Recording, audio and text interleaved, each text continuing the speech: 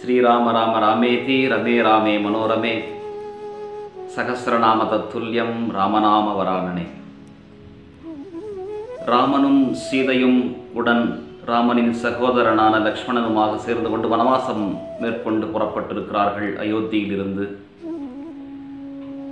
கங்கை கரையை கடக்கக்கூடிய அந்த சூழலிலே ராமனை தெய்வமாக எண்ணி போற்றி ஒழுகக்கூடிய அந்த பகுதியை ஆட்சி செய்யும், அந்த பகுதியை பார்த்து கொள்ளும் வேடனான குகன் ஓடோடி வருகின்றான். ராமனின் பாதம் தொட்டு வணங்கி, என்னால் என்ன செய்ய முடியும், உங்களுக்காக சொல்லுங்கள், காத்திருக்கிறேன் என்று கேட்கும் பொழுது ராமன் இந்த கரையிலிருந்து அந்த கரைக்கு எங்களை கொண்டு போய் சேர்க்க வேண்டும் என்று கேட்கிறார். குகன் பார்க்கிறார், இங்கும் அங்குமாக ஒரு நல்ல படகாக, நல்ல படகோட்டியாக யாரேனும் இருக்கிறார்களா என்று. அப்பொழுதுதான் யாருக்கோ படகை ஓட்டிவிட்டு வந்திருக்கிறார் கேவத் என்கின்ற படகுக்காரர். கேவத், இங்கே வா என்று கூப்பிடுகிறார். இது யார் தெரிகிறதா? நம்முடைய அயோத்தியினுடைய அரசர் மகாராஜா தசரதனுடைய புதல்வனான ஸ்ரீராமர், அவருடைய பெருமை மிகு சகோதரர் லக்ஷ்மணன், ராமரின் தர்மபத்தினியாக விளங்கக்கூடிய சீதா மாதா என்று அறிமுகம் செய்கிறார். இது ராமாயணத்தில் இந்த காட்சி வருவதில்லை, அதை நான் உங்களுக்கு சொல்லிக் கொள்கிறேன். இது பாகவதத்தின் ஒரு பகுதியாக வருகின்றது. எதில் வந்தால் என்ன, அந்த விஷயம் நமக்கு என்ன பாடத்தை சொல்லுகிறது என்பதைத்தான் இன்றைக்கு பார்க்க போகிறோம்.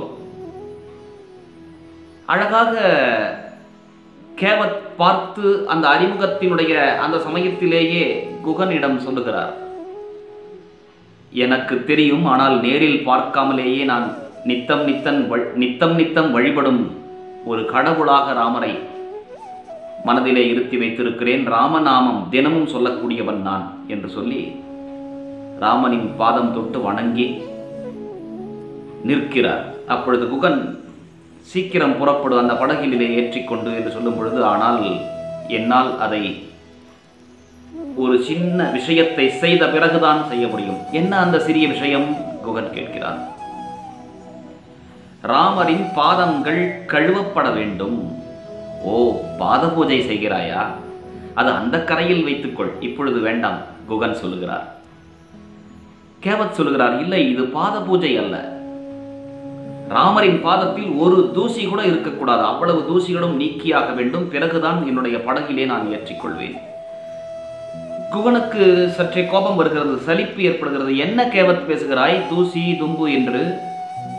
சட்டென படகிலே மூவரையும் ஏற்றிக்கொண்டு அந்த கரைக்கு அழைத்துச் செல். இல்லை, நான் இதை செய்துத்தான் ஆக வேண்டும். சரி, என்ன விஷயம், எதற்காக? இல்லை, ராமரின் பாத தூளி பட்டு கல்லும் பெண்ணான கதை நான் அறிவேன். அகல்யை சாப விமோசனமான செய்தி எனக்கு தெரியும். அதுபோல இவருடைய தூசி என்னுடைய படகிலே பட்டு இந்த படகும் ஏதோ ஒரு சாபத்தின் காரணமாக படகாக இருந்து மீண்டும் பெண்ணாக மாறினால், அந்த பெண்ணும் என் பின்னாலேயே வந்தால் என் மனைவிக்கு நான் என்ன பதில் சொல்வது?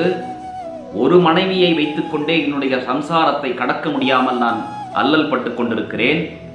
அது மட்டுமல்லாமல் அப்படியும் அந்த பெண் மாயமாக மறைந்து போனாலும் போகட்டும், எனக்கு படகு போய்விடுகிறதே, என்னுடைய பிழைப்பே அந்த படகில்தான் அடங்கி இருக்கிறது என்று குகனை பார்த்து வணங்கி, மன்னிக்க வேண்டும், நான் பாதத்தை கழுவிய பிறகுதான் ஏற்றிக்கொள்வேன் என்று சொல்லி ராமரின் பாதங்களை பிடித்து கழுவி தன்னுடைய அங்கவஸ்திரத்தால் ஒத்தி எடுத்து தூசி தும்பில்லாமல் துடைத்த பிறகு படகிலே ஏற்றிக்கொண்டு புறப்படுகிறார்.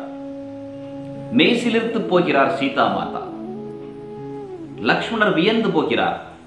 அதாவது இந்த இடத்திலே என்ன நீங்கள் பார்க்க வேண்டும், இது ஒரு மூட பக்தியாக இருக்குமா? அப்படி பார்க்கக்கூடாது, இந்த பக்தியின் ஆழத்தை கவனிக்க வேண்டும். அதாவது இப்படி ஒரு செய்தியை நம்மால் நினைத்து கூட பார்க்க முடியாது. நாம் அவ்வளவிற்குத்தான் பக்தி செய்து கொண்டிருக்கிறோம். அவர் பாதம் பட்டால் கல் பெண்ணானது போன்று என்னுடைய படகும் பெண்ணாக மாறிவிட்டால் என்ன செய்வது என்கின்ற நினைக்கக்கூடிய அந்த பாங்கு இருக்கிறது பாருங்கள், அது நமக்கு சாத்தியம் இல்லை. தெரிந்து கொள்ளத்தான் முடியும் இது போன்ற விஷயங்களை. படகு அந்த கரைக்கு சென்று சேர்கிறது. படகிலிருந்து இறங்குவதற்கு முன்பாக கேவத் முதலிலே இறங்கிக் கொள்கிறார். படகை ஒரு பக்கமாக இழுத்து கட்டிவிட்ட பிறகு தன்னுடைய இரு பாதங்களையும் மணல் மேலே வைத்து, படகிலே அந்த அக்கறையிலே மணல் மேலே வைத்து, இந்த கைகளில் உங்கள் பாதங்களை வைத்து இறங்குங்கள் ஸ்ரீராமரே என்று கேவத் கேட்டுக்கொள்கிறார். இன்னும் ஒருபடி மேலே அவருடைய பக்தி அதிகரித்திருக்கிறது. அந்த இடத்திலே வேறு வழி இல்லை. பக்தனுக்காக அதையும் மெதுவாக அந்த பாதத்தை அவன் கைகளில் வைத்துவிட்டு பிறகு மணலிலே வைத்து இறங்குகிறார். அதற்கடுத்தது சீதா மாதா, லக்ஷ்மணர் என மூவரும் இறங்கிக் கொள்கிறார்கள். இவருடைய பக்தியால், இவருடைய எளிமையான அந்த பாங்கினால், இவருடைய அந்த உள்ளார்ந்த அன்பினால் மகிழ்ச்சி பெருக்கிலே சீதா மாதா தன் விரலிலே இருந்த ஒரு மோதிரத்தை கழற்றி ராமனிடம் தந்து, இதை அவருக்கு பரிசாக தாருங்கள் என்று சொல்லும் பொழுது ராமரும் வாங்கிக் கொள்கிறார். இந்த கேவத், இதை பரிசாக ஏற்றுக்கொள். எங்களை அந்த கரையிலிருந்து இந்த கரைக்கு அழைத்து வந்திருக்கிறாயே, பரிசாக நீங்கள் கொடுத்தால் நான் ஏற்றுக்கொள்ள மாட்டேன். ஏனென்றால் உங்களை அழைத்து வந்ததற்கான புண்ணியம் அங்கே காணாமல் போய்விடும், மன்னிக்க வேண்டும் என்று சொல்லுகிறார் கேவத். ஓ அப்படியா, இதற்கு ஒரு வழி இருக்கிறது. நீ பரிசாகத்தானே ஏற்றுக்கொள்ள மாட்டாய். அந்த கரையிலிருந்து இந்த கரைக்கு அழைத்து வந்திருக்கிறாய் அல்லவா? நான் நாட்டின் மகாராஜா என்றுதானே நீங்கள் எல்லாம் நினைத்தீர்கள். அதனால் நான் சிறு காணிக்கையாக கொடுப்பதை விட ஒரு மோதிரமாக தந்திருக்கிறேன். இது கூலியாக வைத்துக்கொள். இவ்வளவு பெரிய கூலியா என்று எண்ணாதே என்று சொல்லும் பொழுது கேவத் பாருங்கள் எப்படி பேசுகிறார். பரிசாக தந்தால் கூட ஒருவேளை நான் ஏற்றுக்கொண்டிருக்கலாம், ஆனால் கூலியாக தந்தால் நான் ஏற்றுக்கொள்ள இயலாது என்கிறார். ஏன் கூலியாக தந்தால் ஏற்றுக்கொள்ள முடியாது? ஏன் இப்படி சொதப்புகிறாய்? அதாவது ஏன் மாற்றி மாற்றி பேசுகிறாய்? பரிசாக வேண்டும் என்றாலும் வேண்டாம் என்கிறாய், கூலியாக என்று சொன்னால் அதையும் மறுக்கிறாய். என்னத்தான் நினைக்கிறாய்? அழகாக கேவத் சொல்லுகிறார் ஒரே ஒரு விஷயம். இந்த இடத்தில் தான் இந்த பிளாஷ்பேக் என்று சொல்வார்களே, அல்லது டேர்னிங் பாயிண்ட் என்று சொல்வார்களே, அந்த இடம். கேவத் சொல்லுகிறார், அதுதான் தொழில் விசுவாசம் என்பது. ஒரே தொழிலை மேற்கொள்ளுபவர்கள் ஒருவருக்கொருவர் கூலியாக எதையும் வாங்கிக் கொள்வது இல்லை இந்த உலகத்திலே. ஒரு நாவிதர் இன்னொரு நாவிதருக்கு முடித்திருத்தம் செய்யும் பொழுது கூலியாக பெற்றுக்கொள்வாரா? பணம் ஏதும் பொருள் ஏதும்? ஏனென்றால் அவருக்கு இவர் முடித்திருத்துவார், இவருக்கு அவர் முடித்திருத்துவார். அது போன்று நாம் இருவரும் கூலியாக வாங்கிக் கொள்வது என்பது இயலாத காரியம் என்று சொல்லும் பொழுது ராமர் உற்று கவனிக்கிறார். கேவத், நீ என்ன சொல்லுகிறாய்? நீ படகோட்டி, நான் நாட்டின் மன்னனாக இருந்தேன், இன்றைய சூழலிலே வனவாசம் மேற்கொண்டிருக்கிறேன்.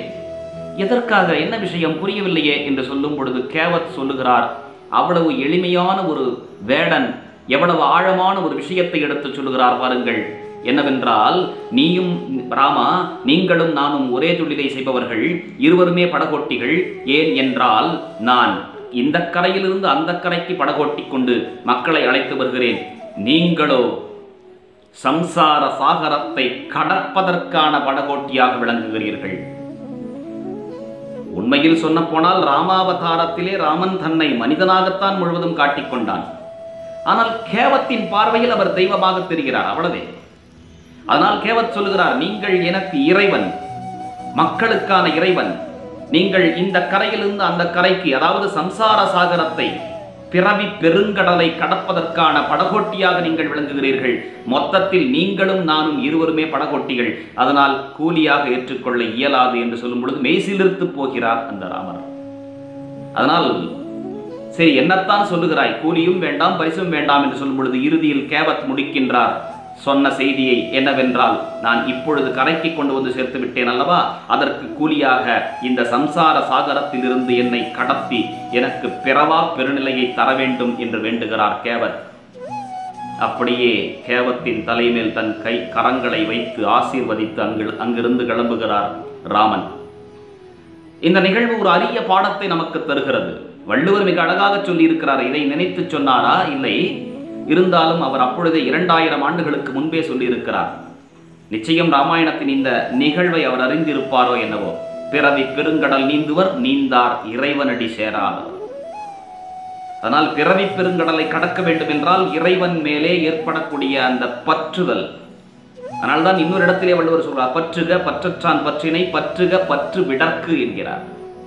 ஆனால் நாம் உயரிய நோக்கம் கொண்டு இந்த வாழ்வில் பிறந்திருக்கிறோம். இந்த வாழ்க்கை ஒரே ஒரு முறைதான். நிச்சயம் இதற்கு முன்பு நமக்கு தெரியாது, இனி தெரியப் போவதும் இல்லை அடுத்த பிறவியை பற்றி. ஆனால் இருக்கும் வரை நல்ல எண்ணங்கள், நல்ல செயல்கள், நல்ல விஷயங்கள் பேசுவது, எண்ணுவது, செயல்படுவது என்று இருந்து இறை நாமத்தோடு இந்த வாழ்வை நாம் நிறைவு செய்து கொள்ள வேண்டும். இந்த வாழ்க்கை நிச்சயம் ஒரு பொக்கிஷம் போன்றது. அதில் இறை நம்பிக்கை என்பது நிச்சயம் இருக்க வேண்டியது. கேவத்தை போன்று முடியவில்லை என்றாலும் சற்றேனும் முயல்வோம். நன்றி.